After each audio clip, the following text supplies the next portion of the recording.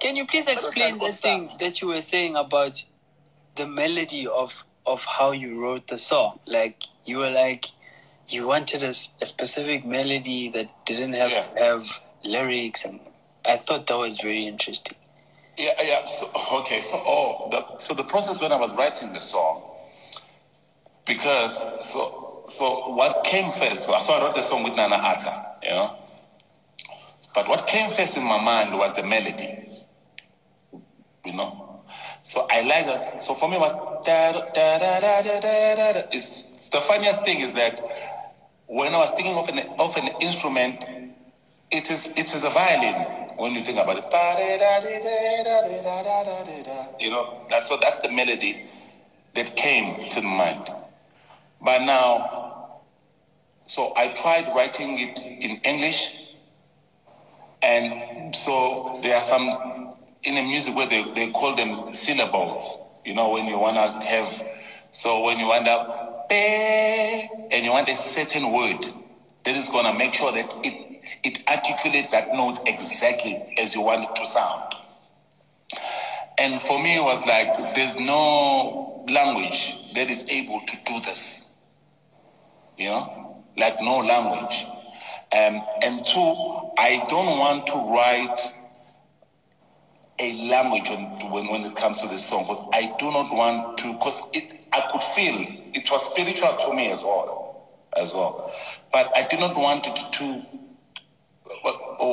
to segment it and be like, this is a love song, or this is a spiritual song, this is a religious song, so I wanted it to be what you want the song to be. Yeah. You know, I just wanted it for what you like the song. I'm just gonna put things that I like, that I think they are so dear to me, and they are spirit, and they have that spiritual. They give me that spiritual relief. Me, this is Angola, because Angola is such a country. You know what I love about Angola is that everything you see there is owned by a black man. Yeah.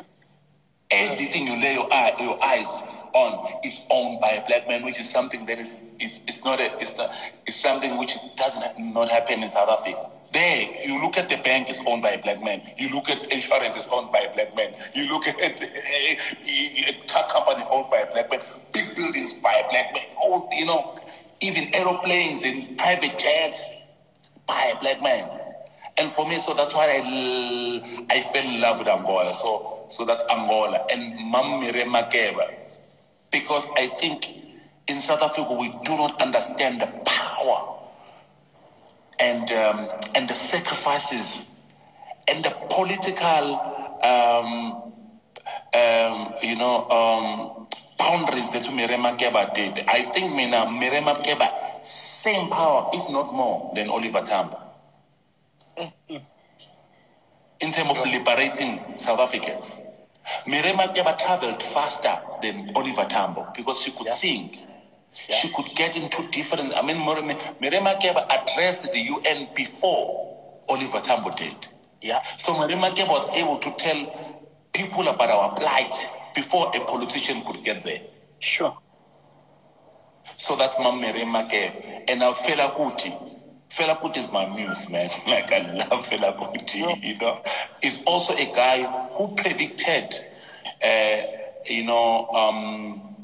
fact that African leaders need to work together if they want to liberate Africans. You cannot liberate an a South African government cannot liberate us on their own. You need the rest of the continent. So I mean, he also predicted the issue of water. The water have no enemies. I mean, that's Fela Kuti for me, you know. And now we have issues of water. We have issues of this. I mean, we have those issues.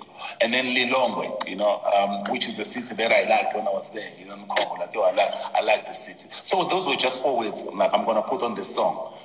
For you to think this is really a language, but this thing is in tongues.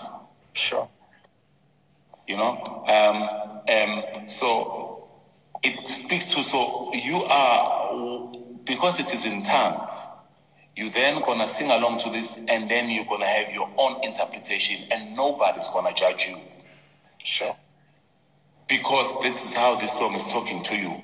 And if you happen to sing lyrics wrong, no one's gonna say no one is gonna say you are wrong, because they themselves, they don't know what is the right lyric. Don't get the wrong, you're right. You know, what right, you know what I mean?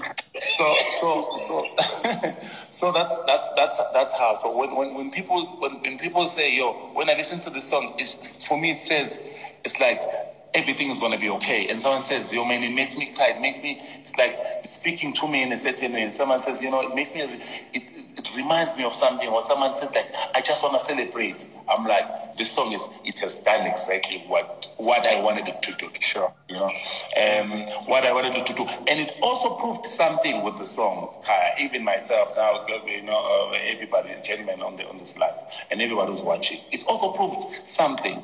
It proved Uguti, people love melodies.